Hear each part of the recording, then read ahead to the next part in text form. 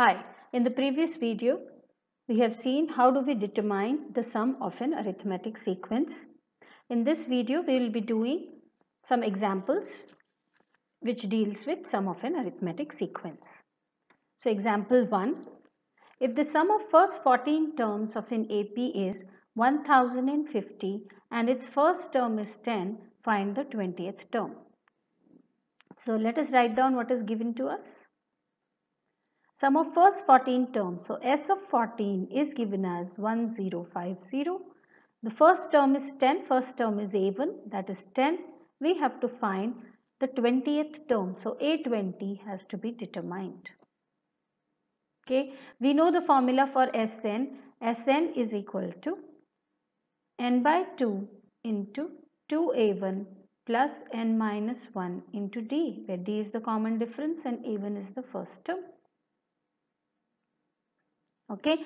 Now, when we do S of 14, we know that the number of terms are 14. We are trying to find the sum of the 14 terms.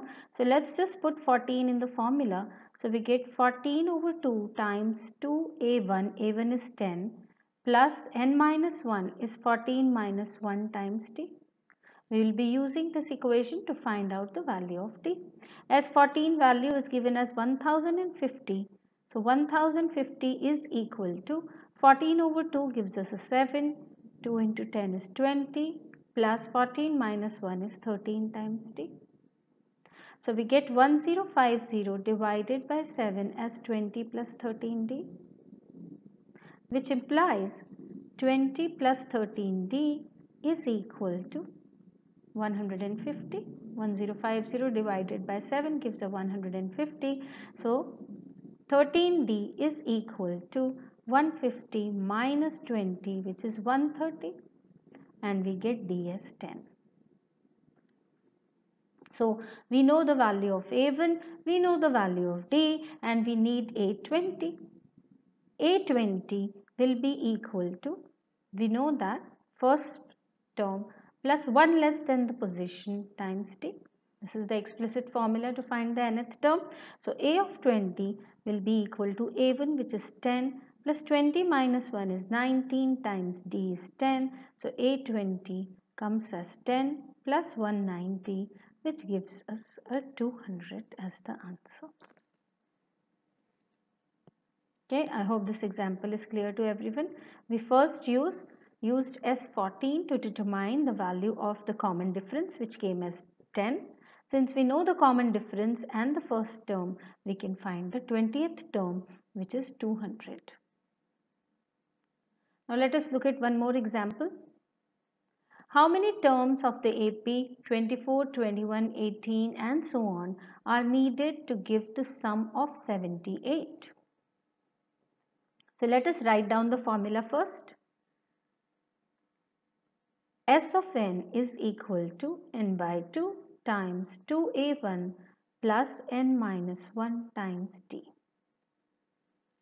To find the sum, we need n, which we don't know, which is actually asked how many terms are needed. So basically we have to find out n. A1 is the first term of the series given as 24, and D is given as second term minus the first term, which comes as negative 3.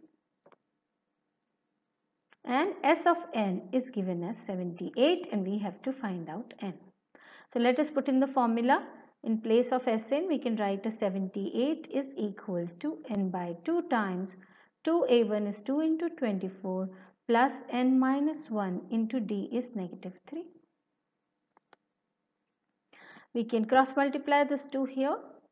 So we get 156 is equal to n times 48. Distribute minus 3 to n and minus 1. So we get negative 3n and a positive 3. So 156 is equal to n into bracket negative 3n and a positive 51. So 156 is equal to negative 3n square plus 51n. We'll be moving all the terms to the left hand side. So we get 3n square negative 51n plus 156 is equal to 0. This is a quadratic in terms of n. Let us take a 3 common to factorize an equation. First we have to see, is there anything common? So 3 is common.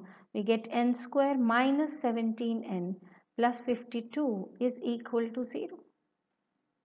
This implies by null factor law n square minus 17n plus 52 is equal to 0. I can split the middle term. So I can write n square, 52 can be written as 13 times 4. So negative 13n, negative 4n plus 52 equal to 0. The first two terms, n comes out common, so n minus 13 and negative 4 comes out from the last two terms and we are again left with n minus 13, which gives us n minus 4 times n minus 13 is equal to 0. Now we are getting two values of n. The first value of n is n is equal to 4 when we have put n minus 4 as 0, and the second value is n is equal to 13 when we put n minus 13 as 0.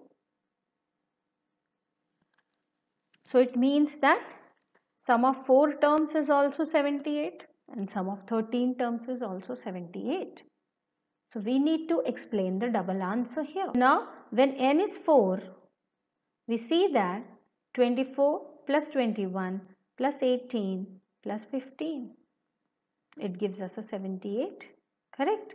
And when we take n as 13, we see that it is a decreasing series. So we'll go to 24, 21, 18, 15, then 12, then we go to 9, 6, 3, 0, negative 3, negative 6, negative 9, negative 12, correct?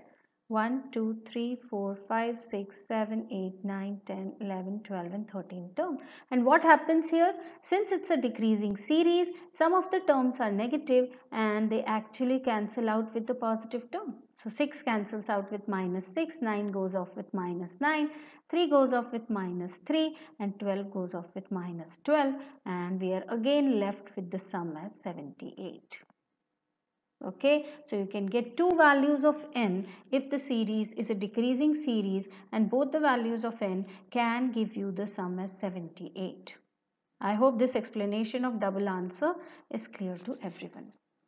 Send me an email at kirti.mathacademy@gmail.com. This is my YouTube channel Mathacademy. If you have liked my videos, please don't forget to like, share and subscribe. Thank you.